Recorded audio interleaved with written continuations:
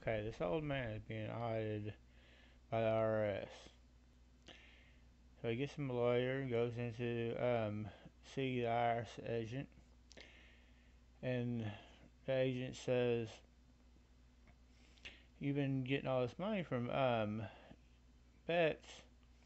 You haven't paid taxes on it." The old man says, "Well, I didn't know I had to pay taxes on this stuff." And he said, "I just make some wagers every now and then." The IRS agent says, what kind of bets are you making?" He says, "Well, I just make bets with people I meet." He said, "I bet you $5,000 that I can lick my eyeball." IRS agent says, "Well, okay." Man pulls out, has a turns out he has a glass eyeball, pulls out his eyeball, licks it, and sticks it back in his head.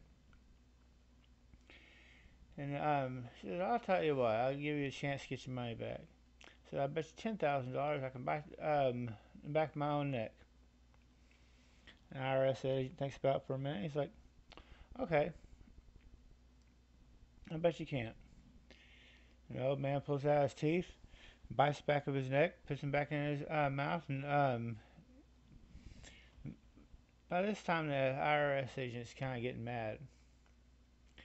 Says, "I'll tell you," the old man says, "I'll tell you what, I'll give you a chance to get your money back and make some."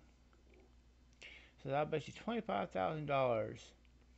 You see that trash can over there about 10 feet away? I bet you I can stand on top of your desk, piss across the room, and not miss a single drop." The IRS agent says, "All right."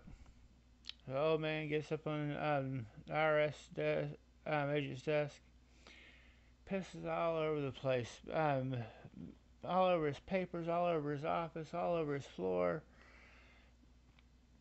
And the IRS agent's just tickled pink that getting laughing and everything. He looks over at the old man's lawyer and he's like, "What's wrong with you?" He says, "Well, right before we came up here, he bet me $100,000 that he could piss all over your office and you'd be happy about it."